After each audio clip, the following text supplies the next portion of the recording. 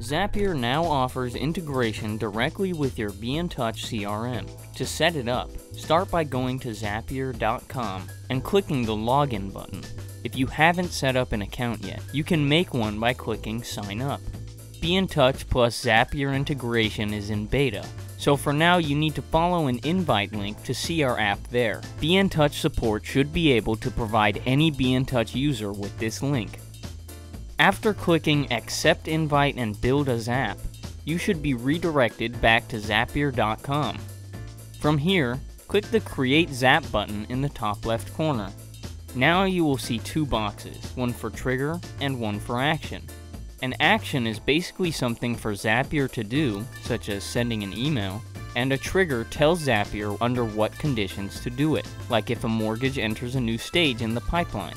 Let's set up a simple Zap where when a new lead appears, we'll send an email notification to ourselves via Gmail. We will start with the trigger box at the top. Find the BNTouch app by using the search bar below. Once you have selected it, go down to the Event section, select New Loans, and click Continue. Next, you will have to sign into the BNTouch app through Zapier. Make sure your browser allows Zapier to open a new pop-up window to sign in to BNTouch. To sign in, you will need two keys. To find these keys, we need to go back to BNTouch, go to the Options tab, scroll down and click Third Party Integrations. Under the Zapier tab, you will find both API and user keys that you can copy and paste into the pop-up tab from before. Once you have inserted both keys, click the button at the bottom to connect your BNTouch account to Zapier. Now that we are connected, go ahead and click Continue. You can set up these filters with any conditions you choose, or without any filtering at all. For this example, you would set marketing sequence to application. You can also add a source and other criteria to narrow down results even further. After finishing the setup, Zapier will offer to test it. This will show any records in your BNTouch CRM that match the criteria listed in the trigger section. If you are satisfied with the records found, go ahead and click Continue. This leads us to the action portion. We've finished the When a New Lead Appears part. Now let's finish it up with the Send Me an Email part. In the Action section, click Gmail. For the event, or the actual action that takes place, set it to Send Email and click Continue. Under the Account section, sign into the email you'd like to have the email sent from. Once signed in, click Continue.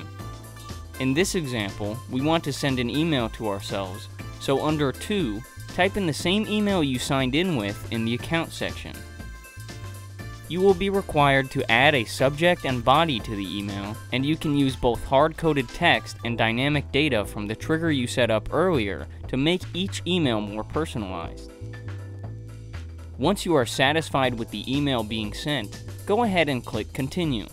Once again, you will be prompted to test what you have set up, and I encourage that you do so. Here we can see that the action was executed and an email was sent to myself.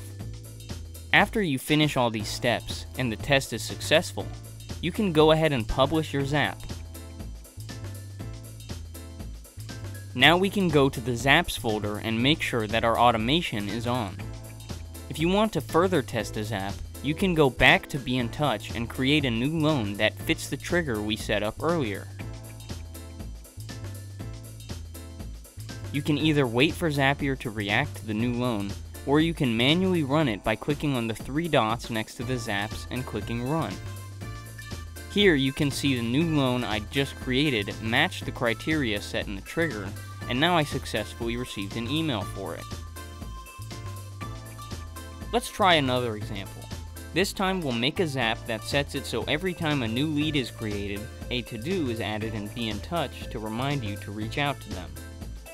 To do this, we must set the trigger app to BNTouch and set the event to New Loans. Click Continue until you reach the trigger section. Set the marketing sequence to lead and click Continue. For the action portion of the Zap, set the app to BNTouch. Set the event to Create To Do and click Continue. Set the task to your liking, and once you are satisfied, click Continue. Check the Test section to make sure everything looks good, and then go ahead and click Test Action.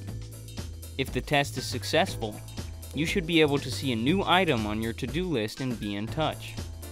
After a successful test, go back to Zapier and click Publish at the bottom. You can further test by going to BNTouch and creating a new lead.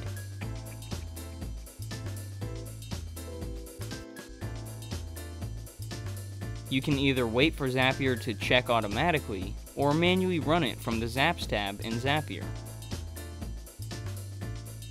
Either way, now when you check your to-do list, you should see the new item with the new lead's name.